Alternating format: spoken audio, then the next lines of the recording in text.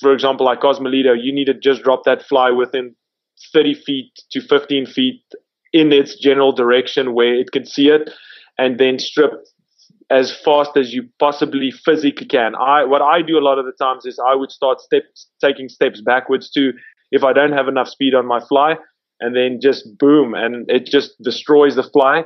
And something that also sometimes happens is that a client would rod strike, or a person would rod strike that's not used to a trout strike that's not used to it. But with these fish, we kind of prep them and tell them you have to rip its face off.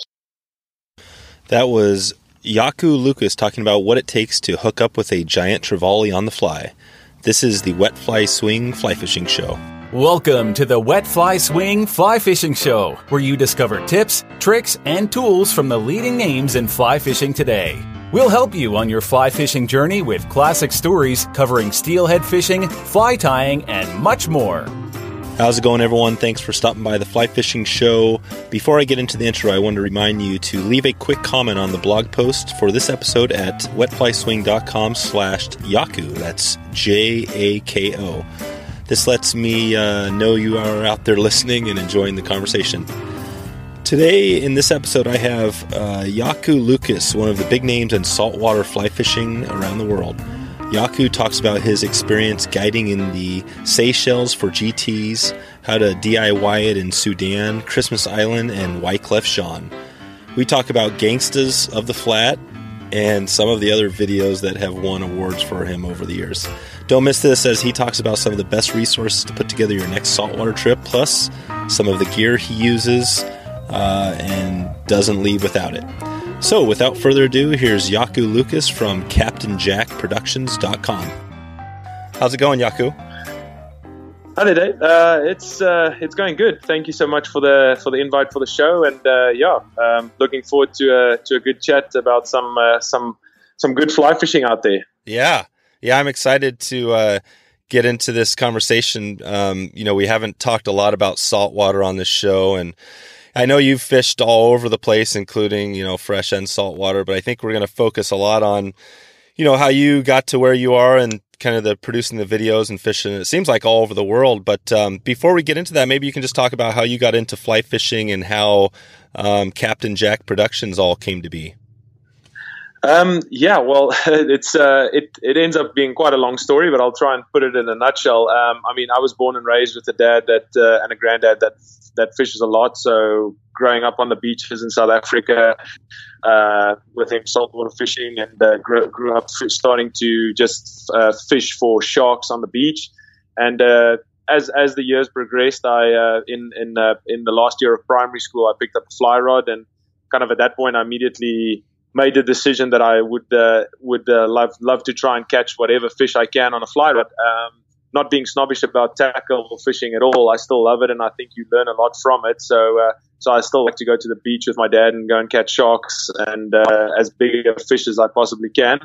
And then during my last years of high school, I met a guy called Keith Rosinas. That's the managing director of the Alphonse Fishing Company that runs 4 of the islands in the Seychelles, and kind of asked him how he does what he's doing. And he just came back from a season in Russia, and he told me how, and I made sure to finish my degree first, went to go and work in a fly shop in London, and then phoned him up after a year and said, look, I've done everything you said I needed to do, and I need a job now. And 2 weeks later, I was in Cosmolito, one of the craziest GT fishing places in the world. And then it kind of just progressed from there. I loved guiding people. It's still every day I love doing it. And then just started picking up a camera, trying to create these or just keep the memories, because I think every single moment that we spent out in a location is something you'll never be able to recapture. It's that moment, and that's done. It's not like you can quickly take it again. So it was nice to just starting photos and videos and then just introducing people to new species. And it kind of just slowly progressed from there.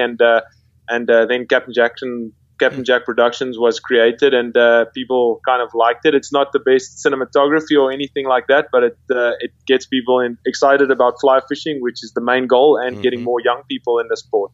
Yeah. So that's definitely, I think there's a bright future for fly fishing, and but it's up to us to create that excitement in the youth. Yeah.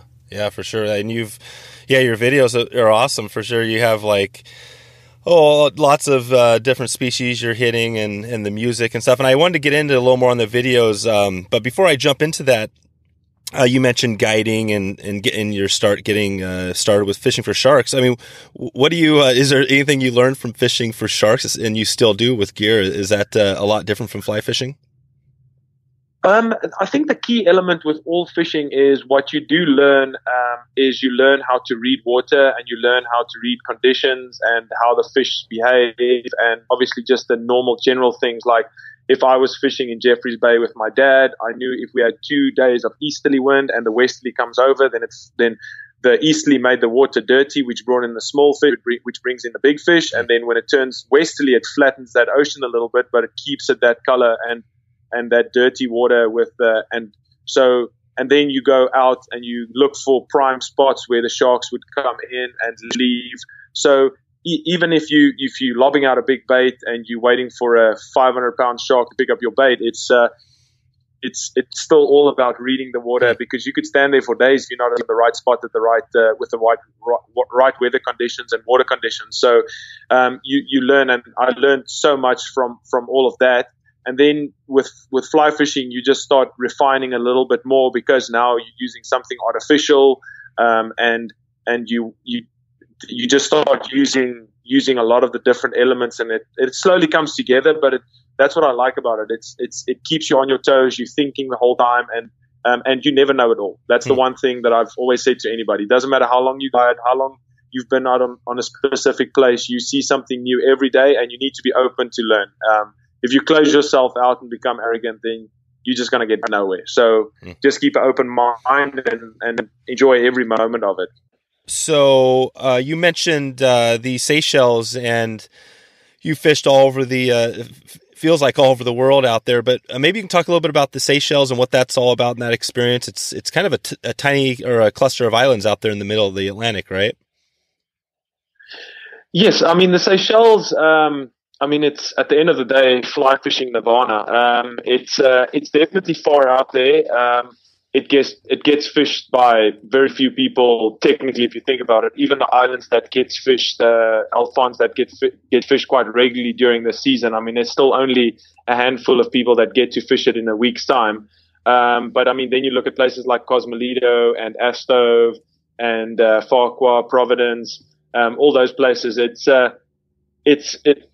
all still relatively new to fly fishing. I mean, it's been around now for it seems like a long time, but it's still reasonably well, I suppose it's just because it's so far that there's not a lot of people that go fish it. But I mean, the more places that I fish around the world now, the more I realize like how amazing the fishing is at those places. The thing is again, like I said before, is that people kind of at the end of the day, because of all the movie stuff with the GTs and stuff, get the GT fever, but there's just so much other stuff that those places have to offer. And each little island almost has its own characteristics. For example, Cosmolito it's the GT capital of the world. And then you have a place like Farquhar, which has lots of bumphead parrotfish. Then you get Alphonse, which has got lots of milkfish. And then you get Poivre, which has got lots of permit. So they all have all the same species at the end of the day, but they all have one that's a little bit more more in bigger numbers than the other species. So it's very unique. And I always tell any client that fishes with me on the flat, or when I go fishing on the flat, that just keep an open mind, catch anything that swims in front of you. Yeah. And if that time comes for a GT, you'll get a GT. But still, at the end of the day, as spectacular as those places are, conditions and weather and stuff also still play a role. So it's kind of sad sometimes to see when the guys travel 40 hours to get to this place, and you get a whole day of rain, or at least a couple of rain squalls coming through, and your visibility's bad, and you're struggling to see fish. So it's amazing, and it's a very untouched environment, but still conditions, that just shows you how conditions play a role in fishing. And then you're still trying to do it with a fly rod, which that means you need the fish within a certain range. You need to make sure that he's happy and all of that element. So, but it is absolutely phenomenal. I mean, it is spectacular. Okay. Yeah, no, that sounds amazing. What's the so what do you consider your kind of your home water or your home area, or do you have a species that you fish for most often? Well, I spent so much time at one stage, just 6 months or 7 months in the Seychelles, then Norway, then Mongolia. And that at one stage was just, I mean, that was the places that I was spending most of my time at. But I would have said that the last more than a decade has probably been the Seychelles. And again, I get the question very often about what my favorite species is. And, again, like I said, I'm a fish slut. I'll catch anything that swims in front of me. But if I had to pick one fish that still astounds me every time it takes the fly is still a GT. I mean, just seeing that aggression, just seeing how it can come from miles away to come and eat the fly. It is phenomenal. Huh. So how does it feel when what's that whole experience? So you're out there and you see the fish, or, can you just take us through what that whole feels like when you hook up? Yeah, it always catches anybody by surprise the first time they get it. The client has that oh damn moment every time it happens. But I mean, you try and prep them. You could, a lot of the times we'll be looking for stingrays or sharks, and the GTs would be cruising with them. So they've got this symbiotic relationship where the one helps the other feeding, or the GT would just be with the sharks and feeding off whatever it's hunting, or using it as camouflage. So you'll be looking for those signs or channels going in and out. And basically you'll see the fish from normally quite a distance away, and just position yourself. A lot of clients would slowly then move towards the fish, but a lot of times you have to hustle. These fish are moving to go and eat something, and they're with something that wants to go feed. So there's always movement involved. So you just need to position yourself, usually at a place, for example, like Cosmolito. You need to just drop that fly within 30 feet to 15 feet in its general direction where it can see it, and then strip as fast as you possibly physically can. What I do a lot of the times is I would start taking steps backwards too, if I don't have enough speed on my fly, and then just boom, and it just destroys the fly. And something that also sometimes happens is that a client would rod strike, or a person would rod strike that's not used to a trout strike that's not used to it. But with these fish, we kind of prep them and tell them you have to rip its face off. So you have to set that hook as hard as possible. And sometimes the guys don't believe me, but once you land a fish, I sometimes ask them to take the fly and try and put it in the fish's mouth, and you can see how hard that mouth is. So it's so important that you just keep that rod down, just set it and just hold tight. And with GTs, you can reach that point where you can break its spirit. So the quicker you stop it, the less chance you have of losing it. Those big GTs can sometimes, if you can stop it from keeping its head down and swimming away from you, you've got a good chance of landing 100 to 120 pound GT. But if you don't stop it in that initial point, then you are dead in the water. Then he's gonna destroy you and your tackle. And that's why whenever we tell clients, okay, they ask us, what do we need to rig up for? We go 12 weights, 130 pound straight leader, 80 pound to 100 pound core fly line. You got to be ready for battle. I mean, I've seen a line, it was quite a little bit of a dangerous moment, but I've seen a client hit a fish and the line bounce up around his neck and started dragging the guy sort of towards the flat. Luckily, we got everything loose, but I mean, that's holy cow. It's very exciting. I mean, I've seen the GTs eat rod tips off coming that close to eat the fly. It's nuts. It's mind blowing. This is awesome. Now, I'll leave. I know you have some links out there. I was watching a few videos you had out there of some of the strip sets, and it was amazing stuff. So I'll, at wetflyswing.com/Jako, that's Jako. I'll have all the show notes there with some links to your videos and stuff like that. And awesome. Should be fun. Yeah, this is really cool.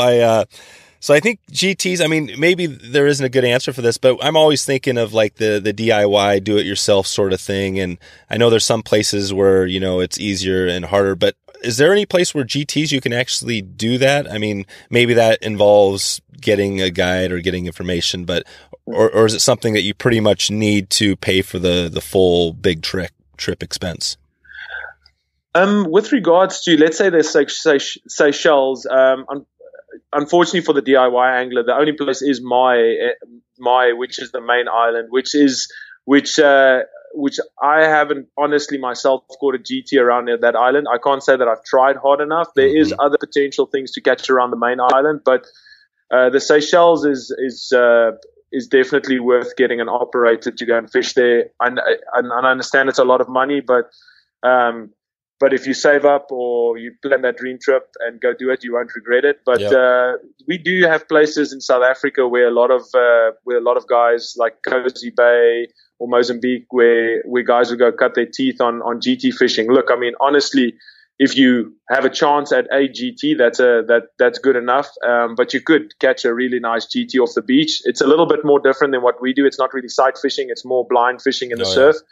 And then there's the Maldives. I think have become very reasonable in pricing. A place like Sudan, which I went to recently this year, it's very well priced, and you definitely.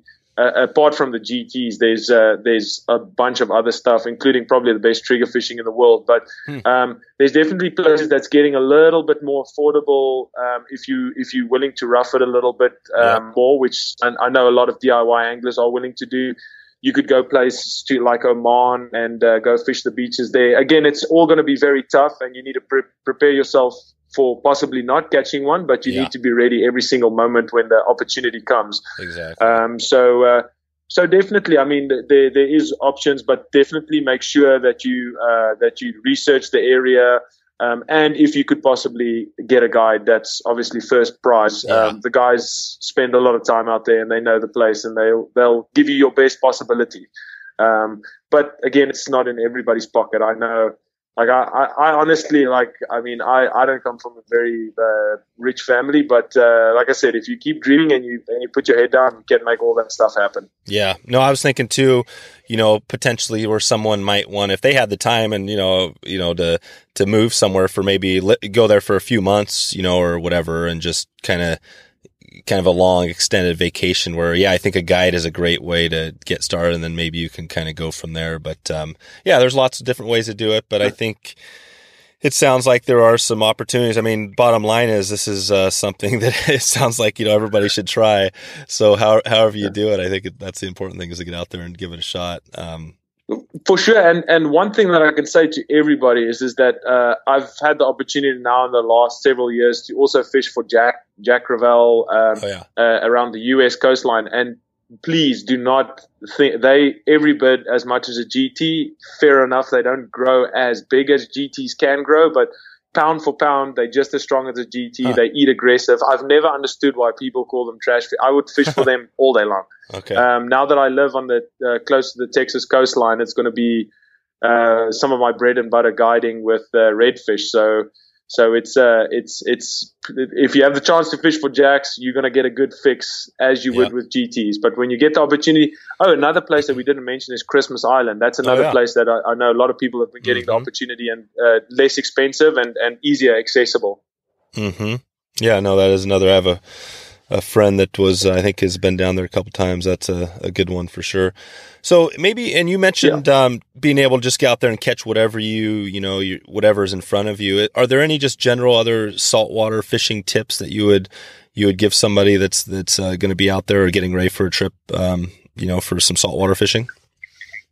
Like I said, the thing is I know that, and myself too, you go to a specific place with a specific goal, maybe a specific fish that you want to catch, but be sure to just see what other species there are available, and that could fill up your day. For example, you could hunt a rooster fish in Baja, but there could be jacks around. There could be other fish. We even saw milkfish. Just try for whatever's around in that specific time to fill up your day, because you never know what might happen. You could catch a bunch of other fish, and you could still end up with the fish that you went to go target. Mm-hmm. And that was the funny thing, particularly with Christmas Island. In the Seychelles, we started fishing for triggerfish right from the beginning. This is 20 years ago. And for some reason, nobody really targeted them as much in Christmas Island. And it seems to become more popular now because people realize they sight fishing. For me, a whole day consists of seeing fish not necessarily, and trying to target them. So I can go a whole day, see 40 triggerfish and maybe catch one and still have an awesome day because I've been looking, seeing fishtail, and never, like I said, never get snobbish about any kind of fish. I know it's the weirdest thing. I've seen people rip flies away from beautiful bluefin trevally because they want to catch DT and not catch, and it's so bizarre, you know. Yeah. It's terrible to see, but I suppose different strokes for different folks. But catch whatever's there and enjoy the trip in its full. Don't obsess about one thing in particular. Yeah, no, for sure. That's another good tip there. Now, you mentioned you've been guiding for now. How long have you been guiding? So I started in 2006. Early 2006, and I started a little bit before that, but full time from 2006, and been almost full time since then. I've started slowing down a little bit now, doing more hosted trips, exploratory trips, and stuff. But my heart still lies with guiding. I love guiding, and hopefully soon enough I'll be ready to start guiding the Texas coastline and help create some dreams out there. Yeah. For guiding, I've interviewed a lot of guides on here, and I've heard all sorts of different stories. Do you remember that first, that first guided trip or that first season, and what that felt like for you when you first got into it? You know, I went there honestly like a sponge. I was there to just soak up as much information I can from my head guides. I was going to listen to every single word that they say. I mean, you have sleepless nights because you're so excited to go out on the water. You stay up after the clients have gone to bed to fish yourself a little bit. You really, it's a dream job. I've had seasons where, you spend 6 months on an island and the guides become twitchy because the only people you interact with is clients and your guide friends. And that's where team building comes in big time. But, and then when things go wrong, motors break and you have to do this and stuff that, it's not all just guiding and having the fun stuff. Then I just realize sometimes, look, I mean, my office is the Seychelles. I'm doing my dream job, and every job you're going to go do at the end of the day is going to have its pros and cons, but I'd rather have it out there than have it in the office doing something I don't love. Yeah, that's a good way to put it. You so on those videos we mentioned earlier, and you have a bunch of great ones out there. Can you explain what for somebody that hasn't seen your videos, what sort of stuff you have out there, and talk a little bit about, and the music too kind of comes with it. Maybe you can speak to how you get into choosing the music and just putting together the whole production. Yeah, look, honestly, I mean, when it comes to my production stuff, it's kind of sometimes shoot and hope, and I go there with not the biggest plan on what the outcome's going to be, because fishing is fishing and things can go really wrong. So I have more recent years started going with a shot list just to have an idea of what I wanted to do. But because storylines are becoming so important now with all the camera stuff available, a lot of people can shoot good stuff. It's now about the storyline. But the key element for me about the fly fishing movies is about trying to grow fly fishing. It's about maybe introducing somebody to something new, taking them to a place that they might not immediately go, but create a dream. And definitely the key element that I've always focused on is just trying to get young people in the sport. It's I've watched all the really good snowboarding movies or skiing movies, the Art of Flight, the Fourth Phase, all the amazing ones. And that's kind of that element that I would like to in the future see more in fly fishing. And there's a lot of production companies, Feltzel Media and Telwag and guys that are next level, and Biardi Outdoor Productions, that have been doing that kind of stuff now, which is amazing to see, because what we're trying to tell the younger guys is that this is actually a pretty cool thing to do.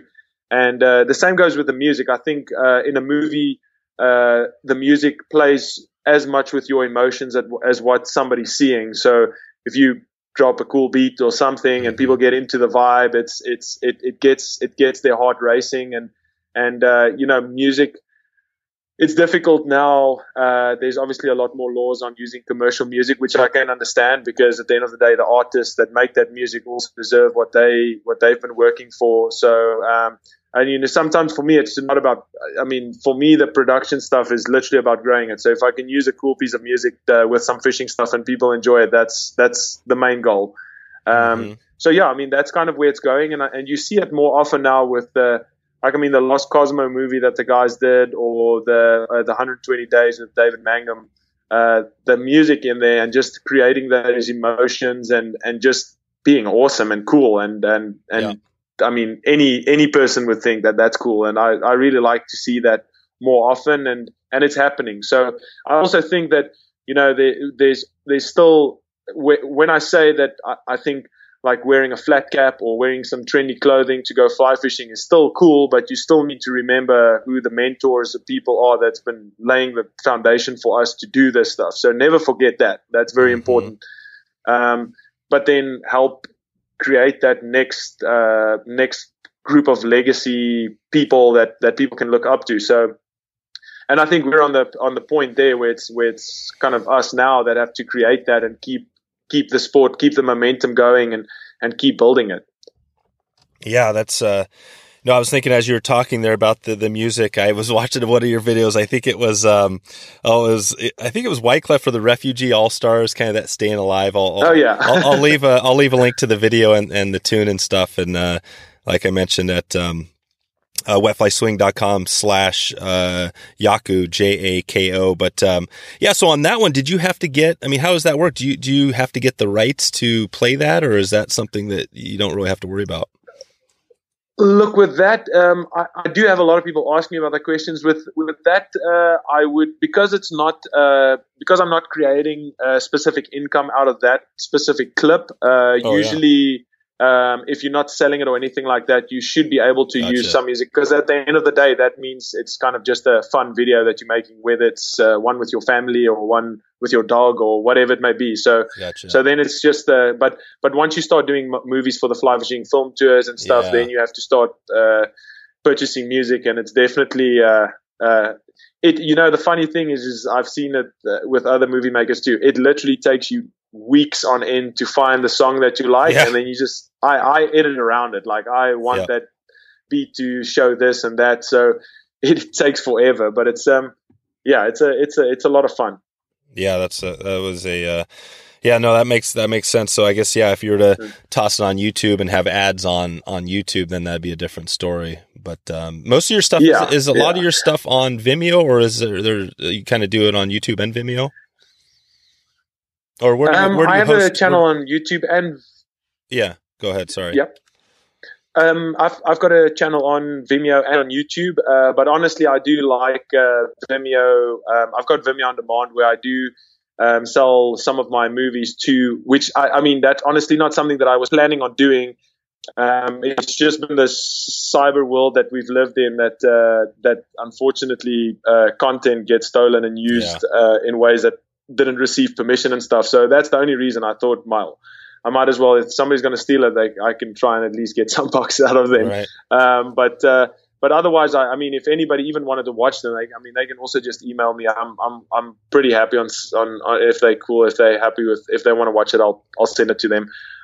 Because I just want people to see it at the end of the day anyway. But I do like to use Vimeo, and then if there is on YouTube, but I honestly haven't paid enough attention on YouTube, which I suppose might have a bigger viewer base, but Vimeo is great. Vimeo is pretty nice.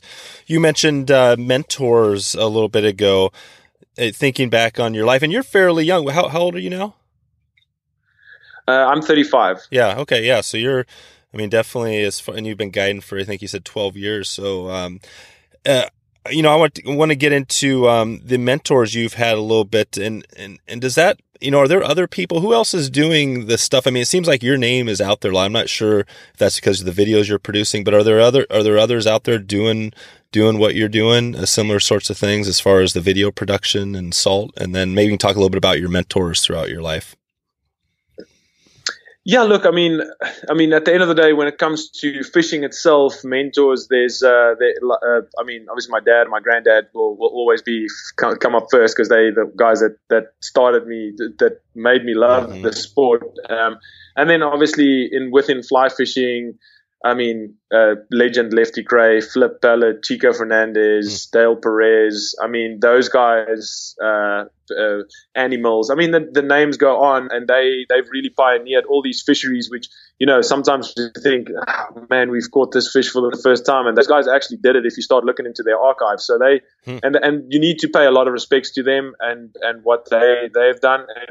And, you know, when it comes to the filmmaking stuff, R.A. Biadi was definitely I have to say I can't say enough thanks to him because, funnily enough, I was playing around with this stuff, but when I kind of took it to the next level, he was busy on a production in Mongolia, and we kind of started talking there, and he motivated me a lot. And at that point, I get starstruck when I see any of these people at any of the shows, RA and RC Cone and the guys from Feldsel. I mean, I look up to them and will always have a lot of respect for them. But a guy like Chris Patterson from Confluence Films, the list goes on. But honestly, I think the guys work really hard, and you know, I like all of it. Sometimes I think I probably try and do a little bit too much, but I mean, there's guys in the industry also like Oliver White and David Mangum and a good friend of mine also from South Africa, Christian Pretorius, and there's a lot of guys that even though we're all fishing together. I mean, Blaine Chocolate is another guy that I can't give enough respects to with all the stuff he's done within fly fishing, his creative fly tying methods. And yeah, it's, I've probably missed a bunch of people, but you know, there's a lot, and I still thank all of them. And when we see each other, it's kind of weird. Sometimes now you hang out with these guys like they're buddies, but you still respect and honor and everything they do. And if we can keep that thing going and get more people into doing it, like I said again, it's for us. I've dedicated my whole life to fly fishing, and lucky I have a really good and understanding wife. I have to thank her too. But I mean, I've dedicated my life to this industry, and I'd like to see it keep growing and for more people to be able to make a living doing it. Yeah. No, it sounds like, I think it's continuing, especially with the stuff you're doing to help to get the word out there. I think more people are going, well, it just seems like there's just more species, and, you know, you see people over in Africa and kind of deep in the jungle, and it seems like there's, you know, you can pretty much catch any species on a fly rod these days. So we're kind of going for it. Is that how it feels to you? Is there anything left out there we haven't touched yet? Oh yeah. I think there's places, you know, it's I still, like Africa, I still think there's a lot of good stuff. There's a lot of good stuff to be done there. Obviously, safety could sometimes become a factor, but I mean, there's guys like buddies of mine from South Africa, Tourette's Fishing, that are busy doing the most amazing groundwork. They just went public with a location in Cameroon that they were catching these absolutely giant Nile perch in a little river system. And it's all those, and there's the Goliath tigerfish. The guys are exploring a lot more. It's not necessarily fish that hasn't been caught on gear before, but just targeting these on fish on fly consistently, I think is amazing. And I mean, Australia is another place. We, on the lowdown, we're busy with at the end of July, we're doing a project in Australia for the 2019 fly fishing film tour. And there's hopefully we'll be able to introduce the audience to a couple of fish that's been caught by Australians, but it hasn't been given the recognition around the world about being these actual fish that you can target quite regularly. Really excited about that. So it's, I think we just have to keep pushing. And if I love it when somebody says you can't do it with a fly rod, because then it gives me even more motivation to go and do it. So, and you, potentially you just have to, sometimes it seems impossible, but you just have to figure it out. And it's sometimes like beating your head against the wall, but if you beat hard enough, you'll get through it. Yeah. I want to get back into GTs in a little bit here, but before I jump back in there, I wanted to talk a little bit about, so you grew up in South Africa, and that's great. And how long did you live there, or are you still out there? So I've lived I grew born and raised in South Africa. Finished my marketing degree in the University of Johannesburg, and since then I can honestly say I've spent minimal time in South Africa. I went to London after university and worked in the fly shop, and then guiding, and have been guiding.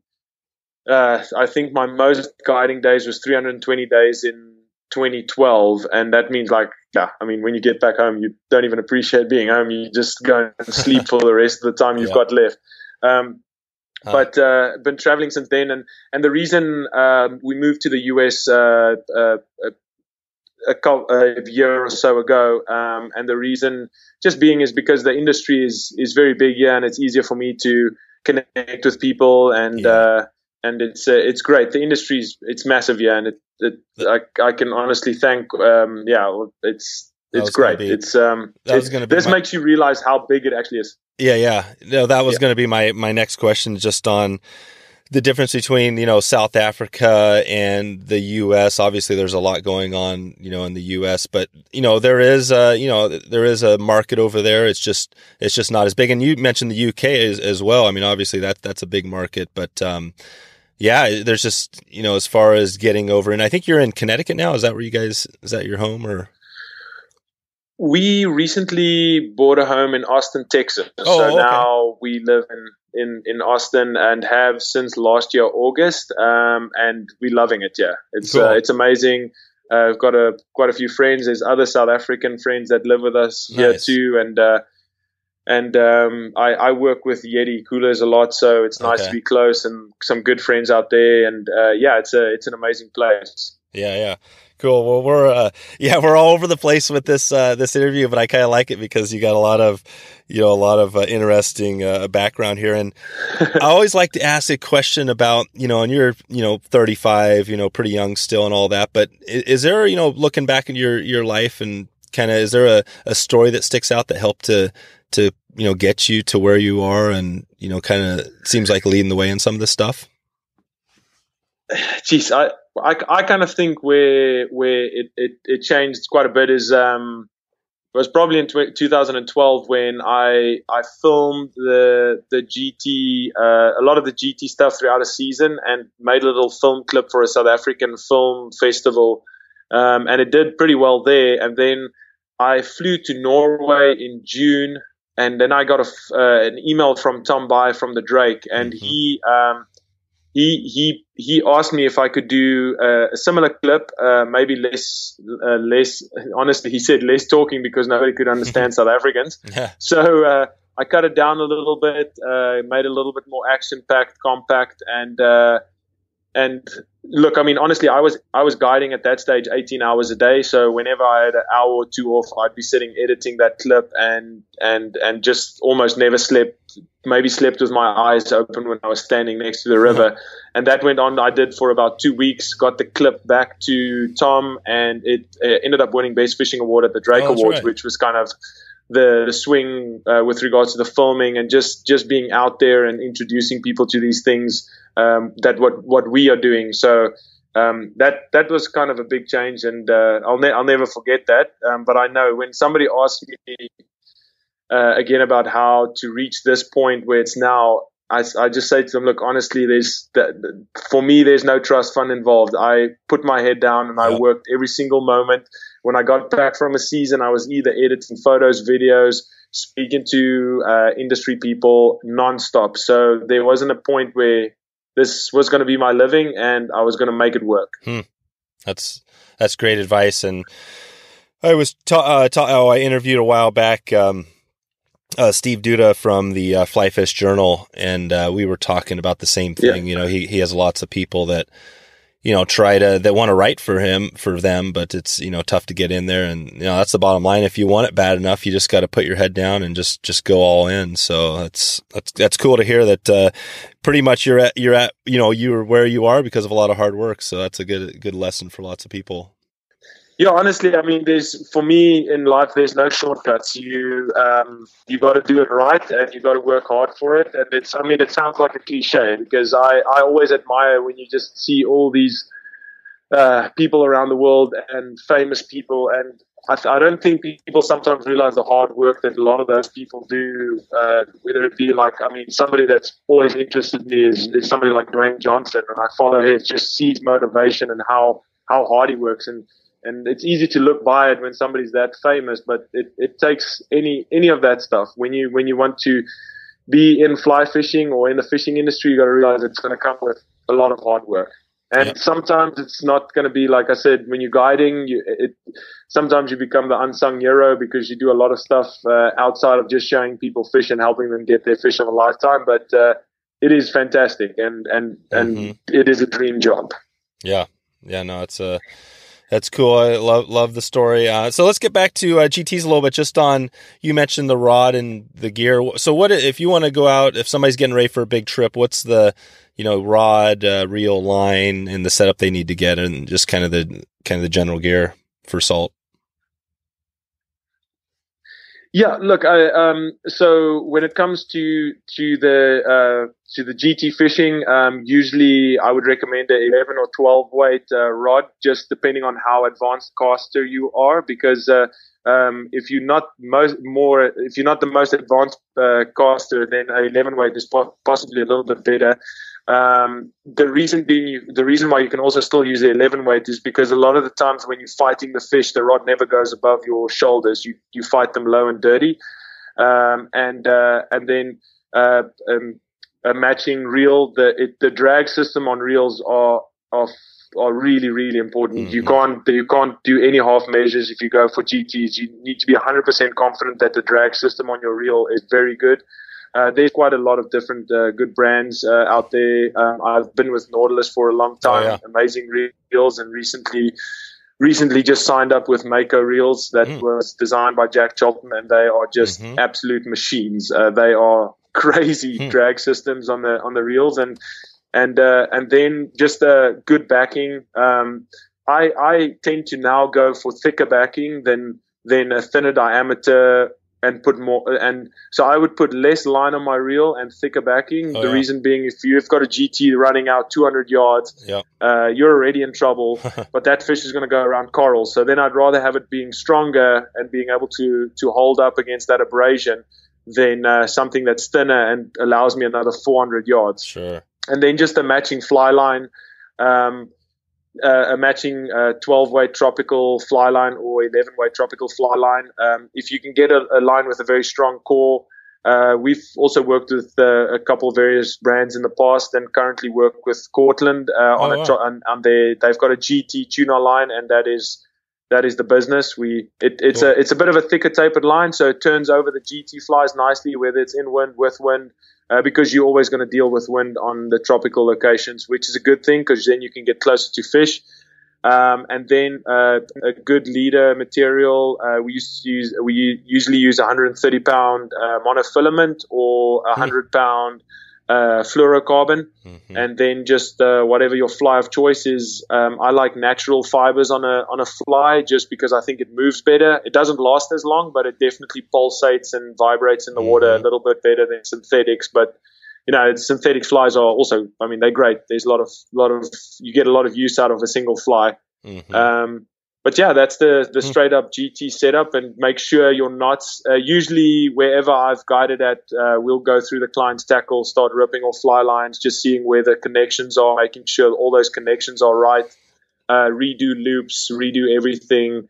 Some of them take offense, because they've been working on it for months, but we definitely have a recipe. So we like to follow that recipe that works. And then usually, apart from the GT rod, we always have a 9-weight or a 10-weight, 8 to a 10-weight rod with us, with a tropical floating line backing just for the other species, permit, triggerfish, bonefish, and whatever's there. So so then we just go through those rods and enjoy. Yeah. So that's and you mentioned fly. So now, what do you have? A couple patterns that you might note here? We can provide a link or something and some names that you use that you go to. Usually the go-to fly has been for quite a long time in the Seychelles has been a brush fly in various colors. With it, a lot of the times the guys would go for a darker fly in general. But if I fish turtle grass, darker bottom, I'll fish a darker fly. And if I fish over sand, I'll change maybe to a lighter fly, a tan or an olive, depending on what's happening. But usually, like I said, we've been lucky enough to fish at places where the fish are not that spooky. But if you're fishing a place, for example, like Christmas Island, that's had more pressure, it could be worth doing a game changer that's got maybe more movement or in a tan color or something that you can present. GTs learn, and they are very intelligent fish. So don't be fooled by the only reason why they're trying to kill your fly is that they're in a bad mood all the time, but they can also be in a bad mood where you don't move the fly.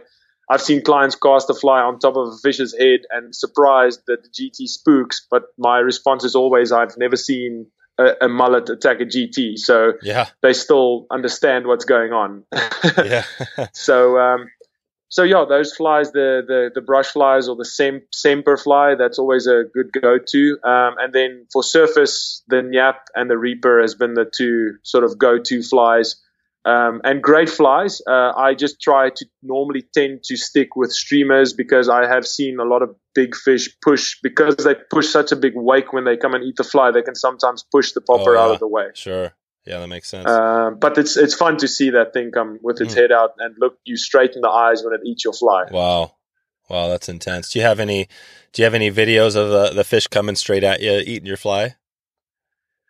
There could be some in Gangsters of the Flat. It's hard. I haven't had any chances really to film really super tight close-ups. But there is in some of those there could be just glimpses of it happening. To me, that is the money shot, is seeing GT close up, just push its head out. I mean, any client that's fished that would stay with them forever.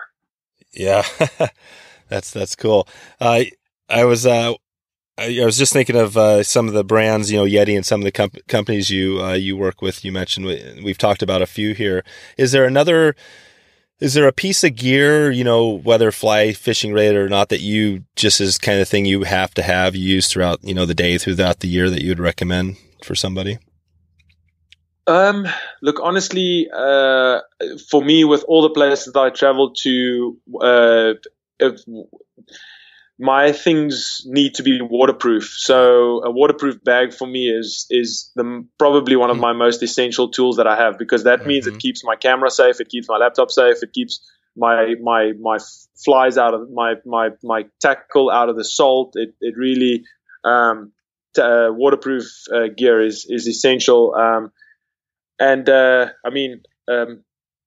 You can go on the sort of the go-to stuff that I usually use, but that waterproof bag is a big one. Do you have a company that you like to use that you'd recommend for somebody that wants to get a nice big? I know there's a bunch. I mean, we have a ton, NRS and lots of local companies that are great here, but I didn't know if you had one that was a better one for you.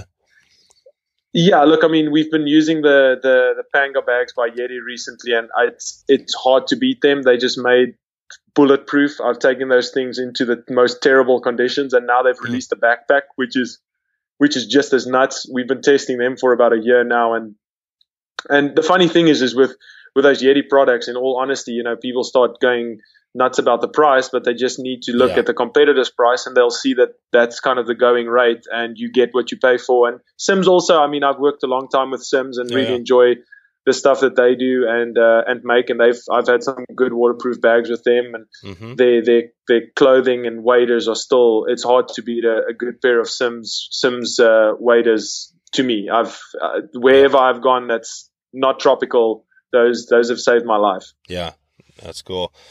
Yeah, that's a good, definitely. I think all of us out there can use another good waterproof bag. I've probably got too many myself, but do you have a so Yeti, I was just going to make a note on the Yeti stuff. I mean, I think the cool thing about that company is they are doing an amazing job with their videos, which is cool that we're talking about the videos. But if you follow them on social and kind of all the stuff they're doing, they're probably a good company to to follow and just see what they're doing, because I think what they're doing is the right way to do it. I'm not sure if you get it. I guess they have good products as well. I haven't used a lot of their products, but it sounds like you're totally into it. Yes, yeah. No, I mean, it's quality products. It's and their design team really makes sure and there's more stuff coming. They're always forever developing, and the key thing about the company is that they give back. I mean, they give back to the outdoor industry. They get these movies made. They get involved with it, and they just want to, again, they're really into building the outdoor industry. So I admire them for that. It's not always the easiest thing to just keep your marketing rolling like that, but they do an amazing job, and definitely, and they back their products, back all of it for quality. So I mean, they've been great to work for, and always enjoy hanging out with the team and seeing the new stuff. Whenever I go to the office and we go to the area where they design new stuff, it's like a kid in a candy store. All the new stuff that they come up with, it's amazing. Yeah. So it's sometimes it's for as an ambassador. That's the one thing I love being part of. Just some of the development phases, like with Thomas and Thomas Fly Rods, I definitely enjoyed just getting more involved with the development of the Exocet fly rod, and just going through those emotions where, okay, this one's right. Now we need to get one that's this next. So like we found the right 10 weight, and then we had to mold the rest of the series throughout that, and just to see how the design team goes, how they go to work, and how it ends up being the product that goes on the shelves, all the R&D. It's phenomenal. It's frightening. Yeah, that's cool. Yeah, I guess that's the good companies. They know what they're doing as far as the R&D. I was just thinking, we're getting pretty close here to wrapping this up. I had a few more questions, one to touch base on before we let you get going here. But do you have so for somebody going for GTs, is there a good resource you would send them to, either a book or a magazine, online, any sort of resource to help them get prepared for a big trip or learn about it? Honestly, the guys that I've worked with, that is just a giant source of information. Is either Alphonse Fishing Company themselves. They try and more now give information on these specific locations and what you can expect and what you would need. And then obviously a company, I've been working with Yellow Dog Travel for a long time now, and honestly, the one thing that people don't understand about how the industry works is, if you can use a company like Yellow Dog, and you would pay what you pay for the trip, and you get all the information and everything that goes along with it. They prep you from beginning to end. You literally, before the trip, you know exactly where to be, what time to be, what tackle you need to have. Right. It is invaluable. And also, like I see a lot of the companies now, for example, Yellow Dog, doing these little these videos that's just more educational on what you can expect. One of the greatest ones I saw recently was one that Oliver did with Yellow Dog about Cuba, where as you get this amazing location, but what people don't realize is that time could be you're going to a place where you have to accept that things are late, or the food is not the most magnificent. The fishing could be great, but you need to expect X, Y, and Z. And sometimes people just see the videos, which is amazing, and that's what sells it at the end of the day, but they still need to understand what could go wrong. Yeah, the Yellow Dog, for sure. Yeah, that's a great resource. Just search for any of the species we were talking about, and there'll probably be a resource on their site to dig into. So that's a good one. Do you have, as we kind of get close to wrapping this up, a trip? I mean, this is probably a hard one for you, but do you have a trip or a moment out there fly fishing somewhere in the salt that is kind of one of your memorable ones that you could share with us? There's one that will haunt my dreams forever that happened quite recently. There's a lot of moments, especially when you're guiding, you're out on the water so much that you just keep creating these memories. And one in particular, the big fish getting away is one that will forever stick with you. It's hard because now you've made up your mind how big you think the fish is. It could be 10 pounds.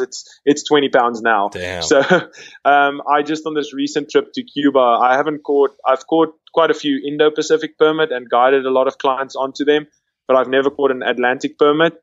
And we had a fantastic trip tarpon fishing, and we were lucky enough to spend some time for permit. And I had a chance at a few that followed and did the permit thing. And eventually I had the single fish, made a cast, which I was pretty happy with, landed in, the fish crushed the fly and just started running. And I felt it felt like, I don't know, ages, but the line wrapped up around my leg and the fish just smoked me and snapped the line. Oh. And I mean, it was just a blind stare in my face. I will never forget it because it's just that this really happened.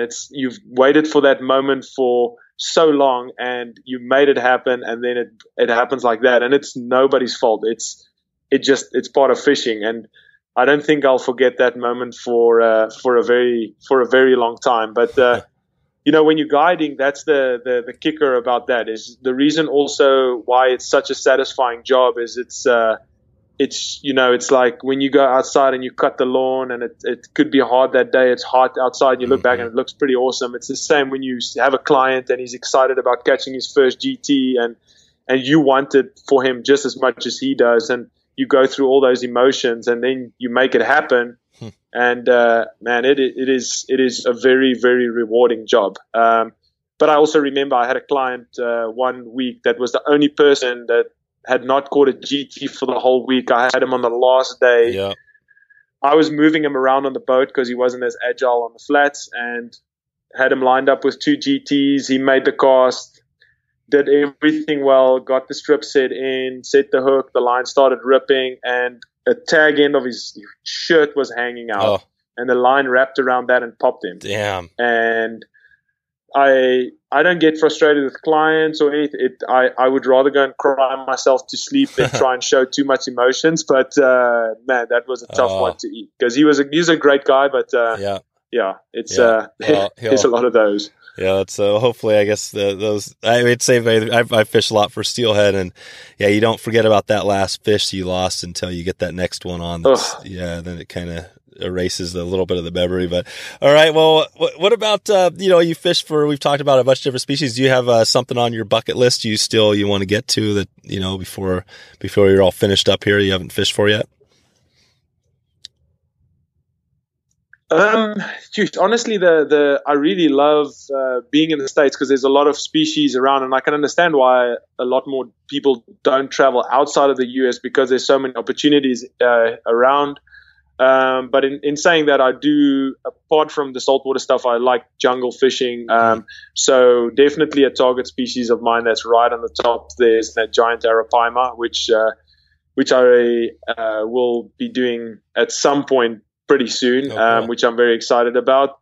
But honestly, I'm really, really excited about this trip to Australia because there's quite a handful of fish that I haven't been able to target that aren't the easiest, but very rewarding to catch. So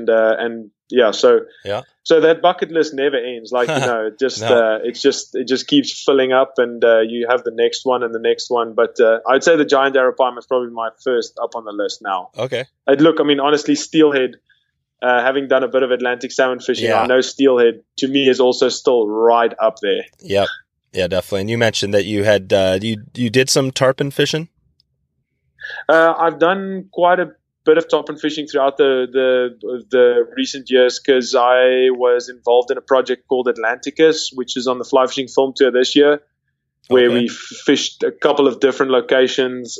We fished this jungle river where we were 140 miles away from the ocean, and these giant 100 to 150 pound tarpon rolling in a river that's nothing wide. It's some places, wow. I mean, it's some places it's 60 feet across. Oh yeah, yeah. And, no, I watched those videos. It was amazing.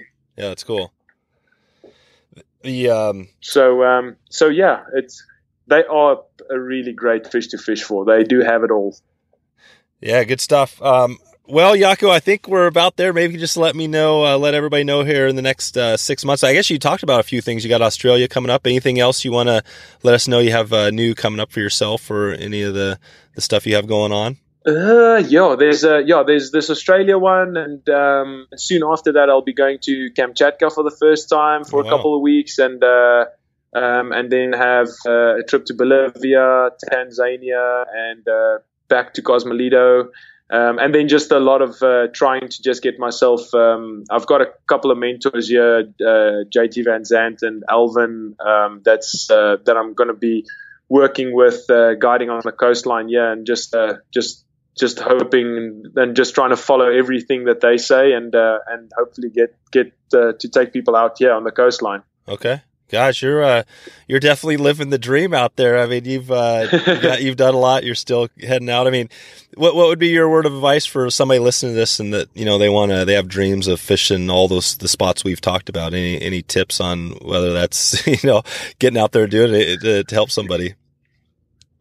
Honestly, I do get the question quite often, and I definitely say to anybody, look, I mean, again, I come from very humble beginnings. It's nothing. I've great parents; they've always supported, but we've never really had the kind of money which gets involved in fly fishing and fishing these destinations. But definitely don't let that get you down. If you are adamant on doing it, just really, really go after it. It's not going to come easy. Whether it be if you wanted to go start. When I started working in the fly shop, I immediately knew I wanted to become a guide, and that took me a long time. Well, it took me a year before of adamant just doing everything that everybody says to become a guide, and then when you want to do the next step and the next step, there's none of the places that I've fished is impossible for any person can go and fish those. You just need to put your mind to it. If people want to find you, or if they have questions, where should they head as far as a website or something? Yeah, I think best would be my link for my emails on my new website, captainjackproductions.com, or just Yaku at captjackproductions.com, and you can also message me on Facebook and Twitter or Instagram. It might take me a little bit of time if I'm traveling, but I will get to it. If I have not replied to it, it's going to happen within a couple of weeks, but it'll happen. Okay, and that's Captain Jack Productions is CAPT jackproductions.com. That's it, yes. Yeah. And okay. There should be a lot of things to see on there also, but I'm always happy. If anybody has any questions or need any help with anything, I'm more than happy to help. Okay, perfect. And we talked about a bunch of links and companies and all sorts of good stuff. I'll have that all at wetflyswing.com/Yaku. That's JAKO. But yeah, Yaku, I just wanted to thank you for coming on and sharing your knowledge here and talking about GTs and just your experience. I think a lot of people are going to find this helpful and inspirational, like you talked about at the beginning. So just want to thank you for coming on and sharing, and hope to keep in touch with you. Oh, thank you so much. I really appreciate it. All right. We'll talk to you soon. Thank you so much, Dave. Bye. So there you go. If you want to find all the show notes with all the links we covered, just go to wetflyswing.com/Yaku. That's JAKO. Please head over to the link of that same link there and leave a comment on the blog post if you get a chance. And just want to thank you again for stopping by to check out the show today. I'm looking forward to catching up with you soon, and hope to see you online or on the river. Thanks for listening to the Wet Fly Swing Fly Fishing Show. For notes and links from this episode, visit wetflyswing.com. And if you found this episode helpful, please subscribe and leave a review on iTunes.